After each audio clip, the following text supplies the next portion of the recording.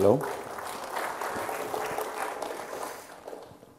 Well, dear Minister, Secretary of State, Governor, authorities, ladies and gentlemen, it's a pleasure to be here. In fact, even it's not the first time that I can meet some of your authorities present, and also some of the practitioners here who are all friends of cross-border cooperation. So for me, it's a pleasure to address you. I would have hours to talk about this because this is actually my life and probably the life of most of you. But maybe it's better if I concentrate on a few issues to give you an overview what the association is doing, what is our current worriness, and you will also listen at the end of my presentation some of the elements that have been also explained right now by the representative of the Commission. In fact, we are fully aligned right now in this moment with the Commission, particularly with DG Regio, because in the defense of cross-border cooperation, as minimum as it has been up to now, because we are really worried that the discussions that can take place during the rest of this year regarding the distribution of funds could affect a piece of European policies which has been extremely important for the development of the integration process. There are many initiatives with much more money or in European programs that it's hard to understand how are they affecting really real integration. I mean, the integration at the level of the citizens. But cross-border cooperation, I think that we could agree that especially when they are coming to the people-to-people projects, they are activating a relationship across the borders that is guaranteeing the life of the European integration process for the future. And we think that this should not have a way back. But now everything is into brackets and with a big question mark. So what to do? Well, to defend these processes, to show wherever we are the richness, the wealth of these processes of cross-border cooperation, and to rely on the good sense of our leaders when they meet in the Council in November, not to put too much money out of this box. Well, I like to begin my presentations with this image you can see here. This is because it illustrates very well some of the elements of cross-border cooperation. This is exactly at the border between Ireland and Northern Ireland, and it is called United on the Divide.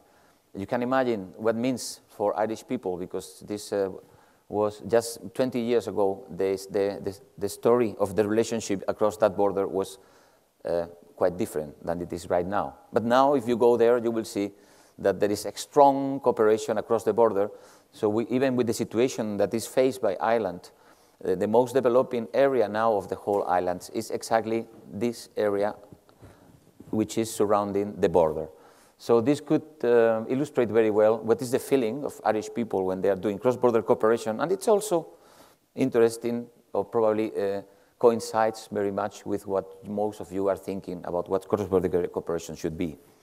Okay, then, well, this is a thought by a famous writer, German, from before the two big wars and all the things of the 20th century. He already was asking that we should think of borders as a place not where we are arriving to the end, but where we have to still to grow. And this is very much in line with the idea of cross-border cooperation within the European project. Well, the cross-border cooperation, as we understand it right now, it's running since the 50s. It's going in parallel with the process of European construction. But, well, there were other type of relationship across the border. In Europe, we are specialists of having a very particular relationship across our borders, which is based upon the conflict. This has been the case in the last thousand of years. But since the 50s, cross-border cooperation was developed particularly by the mayors, by the local authorities.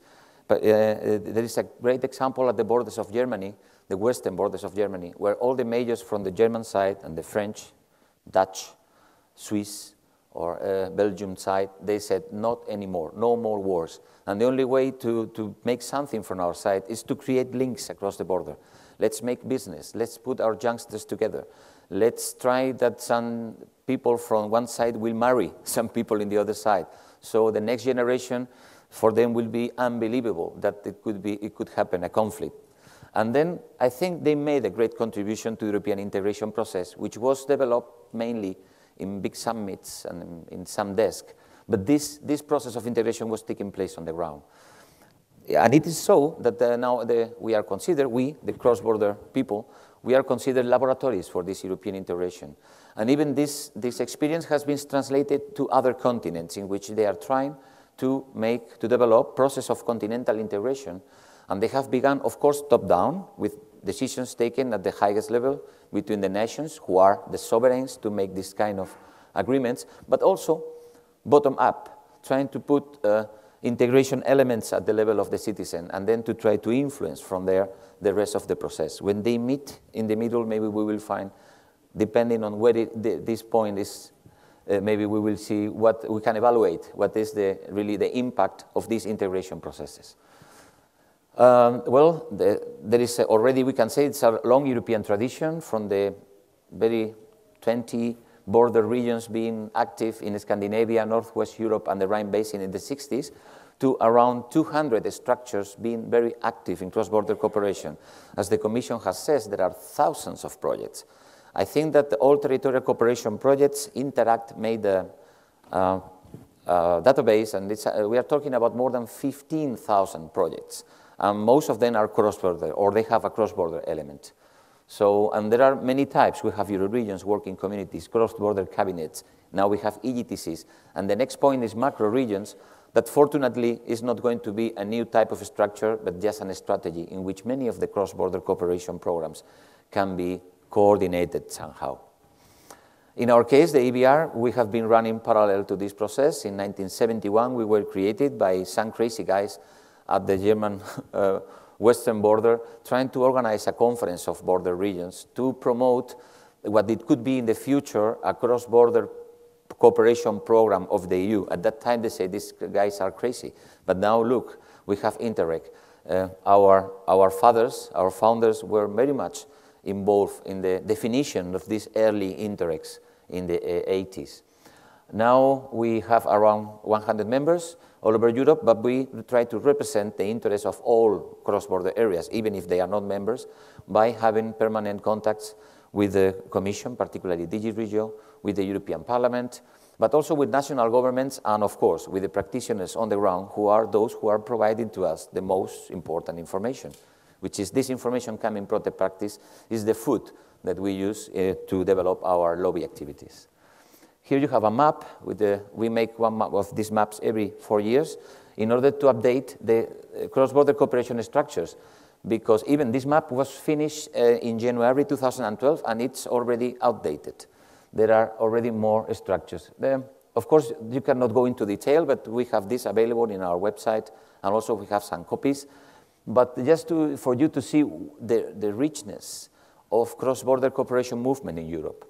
The colors mean, the red and green means if they are members or not of the EBR, and the yellow and orange means big, great cooperation structures.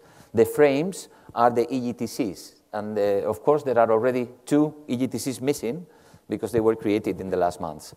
But you can identify very well where the national boundaries are, because they are completely full of cross-border cooperation structures.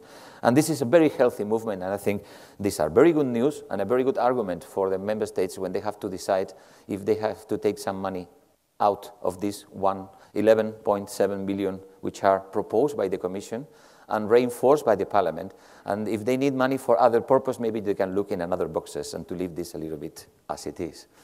I have made a detail of the map in this area for you to see also that, of course, even in external borders of the European Union, there is extraordinary development of cross-border cooperation structures.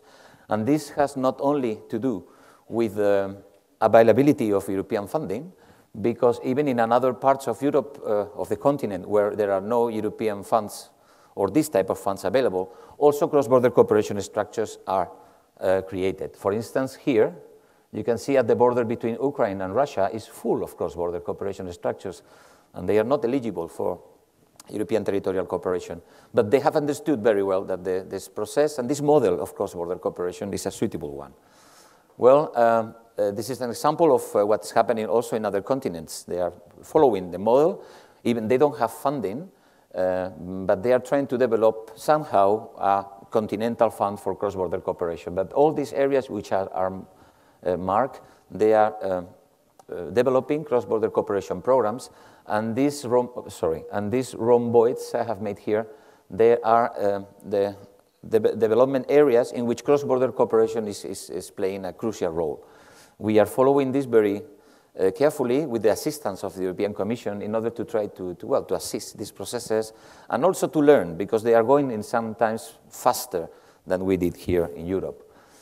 The same, very much complicated, is the case of Africa, in which all the green are cross-border cooperation processes. Some of them, they are being developed even during centuries, because they have to do with all African cultures that were cut by the border division made by European powers at the end of the 19th century. And now, with the independence of many of these states, despite of the many difficulties they are facing, we can identify very, very interesting cross-border cooperation which have to do with cultural links, with trade paths, etc. Of course, there are conflicts, there are problems related to the trafficking of people, weapons, and drugs. There are also this movement related to the terrorism, which is altering very much these processes. But the processes are going on, and we are trying to support somehow some of them. Well, this slide is only to show you about, what is the framework that we use for cross-border cooperation? Well, in many cases, we have bilateral, trilateral, or multilateral agreements. You can see the Karlsruhe Agreement, the Nordic Agreement, many others. But there was no single European framework within public law for cross-border cooperation. Now we have the regulations for the different programs. We have the general framework regulation for European territorial cooperation, and even we have the EGTC, the European Grouping of Territorial Cooperation, which is the only instrument within public law that is applicable in all Europe. Still, it needs to be fine-tuned, particularly in cases related to the staff and also to the participation of the countries in the external borders of the EU, but there is a proposal also by the Commission to make a modification of this regulation, and I think that the next period we will have an instrument which is much more suitable for the development of cross-border cooperation. In any case, this is one more instrument. If you have a good Euro region which is working okay and it's producing good benefits, you don't need to make an EGTC. It's not obligatory. You will not get extra funding by creating an EGTC, but it's another possibility within public law that in some cases is very suitable. Well, some of the arguments we use is that the supranational integration process, as the European Union is, will not guarantee the development of all territories. If we leave it like that, it will guarantee the development of the developed territories. And those territories which are under big challenges, they will be left behind. So there could be a kind of territorial dumping. That's why we are asking for some positive discrimination of European border areas. I have been asked to be very, very brief, so maybe I will jump to our position on the new regulation. In any case, well, here there are some things that you know maybe much better than me, and the presentation will be, of course, available for you, and I will be available for you if you need some explanations. Then let me go. Well, we have a set of arguments that we always present, particularly to the member states, because not all member states are in favor of cross-border cooperation, as could be the case of countries which are more small, and the effects of the border are felt in the whole country. In some places, we have to make a strong effort. So we have here a battery of arguments in this sense. Even we have produced a publication on the added value of cross-border cooperation related to the different steps, and we illustrate this with projects which have been successful, which is very useful to develop new projects at the end. Well, this is where I would like to finish my presentation with this. Regarding the proposal and the discussions on the next regulation, we have made this Ampel, which is the traffic light in German. And then what we completely agree is that there is one regulation, own regulation for European territorial cooperation, and not just a chapter on ERDF. The emphasis on quality and not only financial issues, that the allocated funds are a little bit higher, hopefully. And of course, the simplification of procedures, the flexibility of the procedures, and also that the lump sums and flat rates, which will facilitate and make our life easier. So we have to watch out that the size of programs, when they are very high, they can damage a little bit the bottom-up approach. This is something we have to handle with care and to have to negotiate very well with our member states in order to have good programs that are respecting both. The multi-level governance of programs are to be guaranteed in the decision-making process. It's very important, the participation of the local and the regional level. Focusing only on the EU 2020 could be a little bit too strict when we are dealing with small projects, people-to-people, tourism, etc. And then the question of macro regions, that sometimes they are mixing up the three branches of territorial cooperation. We have to pay attention to that. And of course, what we are completely against is that if finally the projects are, or the programs are very, very, very big, then the cross-border approach could be lost. This is always a risk, and we have to pay very much attention. So we have to have a good combination between big projects and small projects. This is very important. What we are still missing is that the funds are not allocated per program, but still for member states. So this makes difficult, in some cases, the cross-border element in these programs. But this is very difficult because still the logic of all these programs, including territorial cooperation, is a logic based on national states. We still need to grow in this direction, and this has to be done only with a strong collaboration and conversation between the different levels, the national, the regional, and the local. What we call multi-level governance that up to now is just on paper and a little bit on reality. We are completely defending this towards the Commission. We are defending this toward the European Parliament. We are discussing with some of the member states. We have some good friends supporting. We have some others that we have still. But I think that, of course, these next 3-4 months are crucial. And by the end of the year, we will really know what's going to happen with us, our program, and our projects. I hope that we can meet in 1 or 2 years here saying, okay, then this proof has been overcome.